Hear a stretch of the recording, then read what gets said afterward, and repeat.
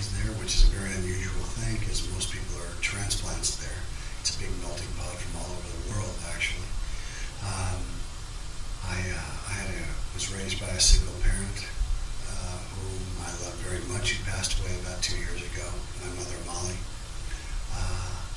But pretty much, I've been a kid my whole life. As you see, I have the same haircut since junior high. And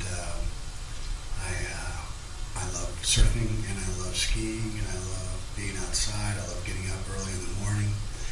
And I like going to bed early. My girlfriend doesn't like it, but you know, what are you going to do?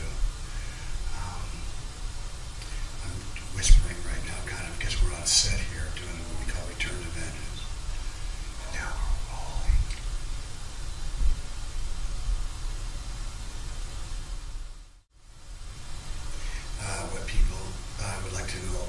What I would like people to know about me is I've been a great guy. Now, I love sports. I played it my whole life. I grew up as a ski racer. Hey, that Mike just said that.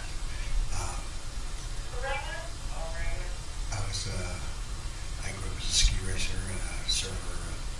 I love the water. And like I said, I love getting up early. I love seeing sunrises. And, just very, very, I like traveling. I like food. I like food too much. That's you think you're talking over a walkie. So we're going to have to be quiet now. At my age, I have a lot of really cool stories I grew up with, but I can tell you when my father passed away about 10 years ago, my uncle had me meet him on a particular tee box at a golf course in Los Angeles, and he told me this story that my mother was pregnant for the first time, and my father was playing golf. He was a great golfer, and he was a very well-known golfer. He was playing with Ben Hogan, which I'm sure you all know, and they were playing for money, and both of them were, can I say assholes? They both were. And it came down to let's play for something real. And my father said to Ben Hogan, well, if I win this hole, it was kind of like most of the time they play for money. This was for something more. And he goes, let's play for Molly, my mother, is pregnant, and if she has a daughter, we'll play for I'm going to name my daughter your wife's name. And so Hogan, of course, was pissed off. He drives down the right side of the fairway.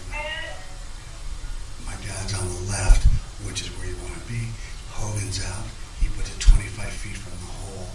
My dad is about to pull out an iron to lay up, and my uncle's caddying for him, who was telling me this story with my father's ashes in my hand. And he's in Riviera, California, in Pacific Palisades.